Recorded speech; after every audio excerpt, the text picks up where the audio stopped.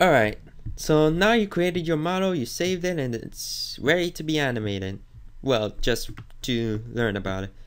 We're not gonna go into recording yet.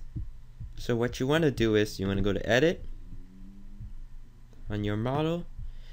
On the bottom, these are your animation mappings. It will have some that you will want to use and some that you will barely ever use by default. What I usually do is I ignore these. I ignore all these animations. I go to new animation mapping. What I do is PC. PC is where all the animation related knights related to our spiral knights are at. Just for our knights, not for the monsters or other stuff. So the folders right here are empty, even if you push all files, because some folders have stuff in it, like I could think of one, emotes I use a lot because they have all the wave, trick, talk, laugh. But right now, what do I want to do? I want to make him what should I make him do? I'll make him do I'll make him do the guarding animation. You'll see what it is in a minute, because so what you want to do is you click on it, then you start automatically. It doesn't do it. That's the thing. If you want to make him do it, you have to minimize. Remember, you gotta minimize. Don't close it, otherwise it'll reset the whole thing. Unless you save it, but sometimes I particularly don't want to save it, because then I will have to go back and then clear those animations if I want to do another.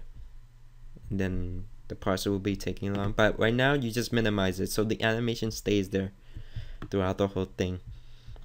And then you go to new environmental models, and then you create a new one.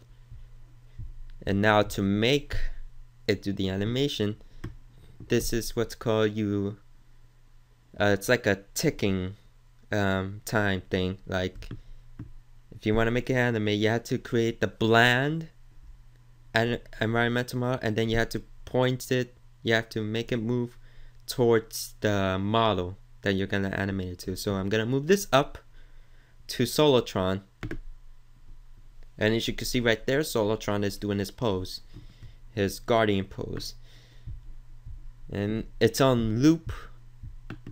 Thing is to set on loop. Let me see. Yep. When it's set on loop, it'll continue doing this for the whole entire thing until you decide to reset it. Now let's change it into something else. Let's go with a depth animation. It did it quick because I replaced the old animation into this. So when it does that and you don't click on start automatically, it'll automatically do part of it. But in order to see the whole thing, you're gonna have to do the same thing. You have to drag the bland environmental model into Solotron, and you see it does the depth animation. If you want to make it slower, the global speed is right down there. Like I said, you can change it to half so you can see it. You could also drag the model itself into the bland, as long as it's towards the bland model. I mean, not the bland model, the empty environmental model. I say bland, I don't know why. Then it'll do the animation automatically. Right there. It's slower. See? So that will be all for part 1. I'll give some links and whatever I just talked about on the description below. I will keep making tutorials throughout the week because I'm free. Lucky. I'm also working on the obsidian stuff for Dark Harvest by the time you see this YouTube. So yeah, this has been Serjinxable from Spiralspy, and I'll help you learn a thing or two about how to animate. Yeah, and that is it. Until next time, where we talk about what do we talk about next? I guess we'll talk about making more models and animating them as well. Alright? I'll see you next time.